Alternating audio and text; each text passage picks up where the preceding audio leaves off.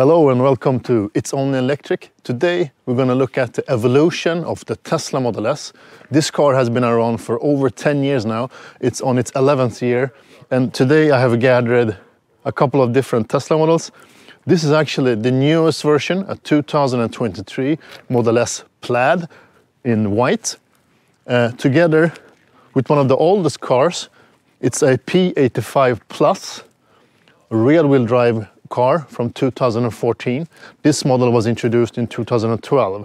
So it's the first performance version compared with the newest available performance version of the Tesla Model S. There's a lot of people talking about that these cars are the same. I mean, I don't want to buy a 10-year-old car, for instance. I just want to show the differences and the evolution of these cars, and actually both look at the exterior and the interior just to show you what has changed and what's the same. We're going to look at some specs to be able to compare the cars. So two different Model S cars. So starting with the front. This front was actually introduced in 2016. This is a wider version because it's the Plaid version, but it's like third or fourth generation of headlights, full LED lights, compared to the headlights on this car. That's xenon lights and a bit different ambient lighting on this car. This car also has the very known and discussed nose cone. This is the first version of the car that has like kind of a grille exterior. This is of course removed and replaced by just a straight and plain front to make it look more electrified. Both cars, of course, as all Teslas, has trunks. So not only boots, also trunks in the front. And since this car has 3 motors and one in the front, and this doesn't, this trunk is actually really big. It's much bigger than the one in the Plaid version because of the non-existing front motor. One other big difference with these cars is, of course, the Tesla very well-known autopilot functionality and hardware. This car, the Plaid version, is running hardware version 4. So this is the latest hardware version for autopilot. You clearly see the cameras around the car more evolved and better compared to the first generation of autopilot version 1. The Plaid version has a wider body. It's hard to tell because there is a big difference when you look at the colors, red versus white, so you don't really see the difference, but this one is wider than the red one. So it's a wider body to cover the wider tires to be able to keep the horsepower down to the ground. Back in the days, this had a VLTP range of approximately 450 kilometers.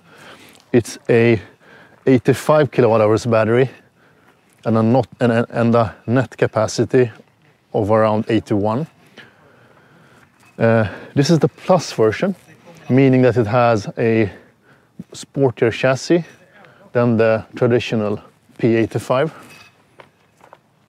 And there's a big difference when you look at the taillights. And Tesla introduced a new generation of taillights on this Plaid model. So now the Model S back taillights actually looks much better and much more modern than the old generation of cars did.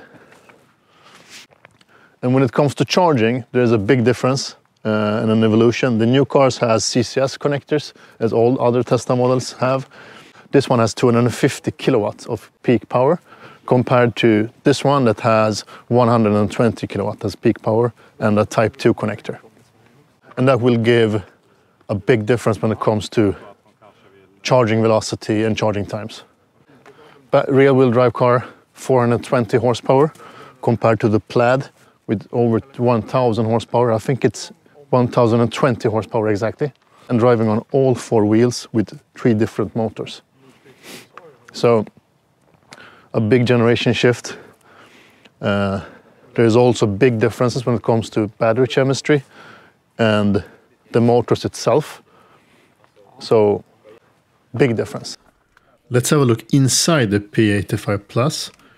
This car is almost 10 years old and seems to hold up very well. This has the piano black and aluminium trims. the first gen power seats with fake, no, it's not fake leather, it's real leather. I think Tesla stopped using real leather in end of 2017. It has the iconic 17-inch vertical screen with the first MCU, but this one is updated to the second, the MCU2. The 12.3-inch instrument cluster. Let's look at the back bench.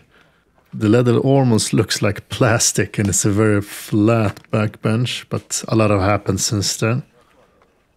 Still holds up. Yeah, and by the way, this car doesn't have the AP. The first version of the Autopilot was actually released in 2015. Let's have a look inside the Plaid. Look at the door panel. A lot more sophisticated, soft touch materials everywhere, matte finish, new generation of seats, ventilated seats, horizontally aligned 17-inch screen, the updated instrument cluster, the yoke steering. This is a cool thing, gives a really clear view of the instrument cluster, turn signal, horns, everything is on the steering wheel now.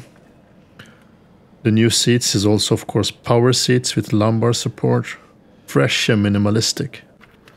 Let's have a look at the back seat. It's updated. It now comes with an 8-inch screen in the back seat, where you can control things like climate and media. Also, you can also play games on it. Most of the people won't be able to tell the difference between an old Model S and the last generation of Model S. It's only really on the inside that most of the people will see the difference immediately. But there is a totally new car. Like, everything is updated. Everything from motors, all the computers, the suspension, the battery pack, the heat pump. The efficiency of the car is like 20 to 25% higher than the older versions. So it's a totally new generation of car, and it has been evolving all the time. I must say that I'm really impressed by the P85 Plus. The paint of the car is in a great condition, no rust. I mean, everything is aluminum, so I didn't expect any rust, but it seems to hold together just fine. The car has just passed 250,000 kilometers with its original battery. It still has over 90% of its capacity left. So the owner actually claims that he can travel 400 kilometers during summertime with the air wheels. That's impressive. This is a 10-year-old car, and it's still more efficient than newly introduced cars on the market. And on top of that, it still receives over-the-air updates. The Model S really has a special place in my heart, since it was my first EV and my first Tesla. I got a brand new Model S 75D back in 2017. That car was amazing in all aspects. Unfortunately, I don't have any good videos on it, so here's some pictures. I think the Model S is by far the best looking Tesla currently available. It has amazing performance, generous space and boot capacity. It's a great family car with brutal performance. I'm actually planning to do a more detailed evolutionary video about the Model S. Does that sound interesting for you? Just let me know in the comments and write what you think is good to look into. For instance, the Autopilot hardware or the onboard computers, you name it. Let me know in the comments and give this video a thumbs up if you like it. I just want to give some special thanks to my friends at the Tesla Club Sweden for being able to visit me with their cars and let me review them. Thanks guys. That's all for today. Thank you for watching. Speak to you soon.